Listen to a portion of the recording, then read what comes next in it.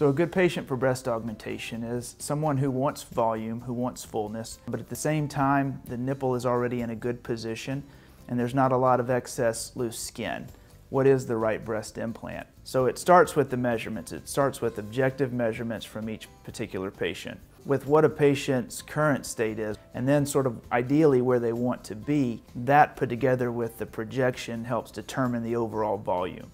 So modern day plastic surgery, not only do we understand that technique is really important in terms of reducing complications, but we also know that it helps patients get back to normal activity faster, and we know that it's okay. Minimal, if any, narcotics, and there's a series of exercises that we start right away.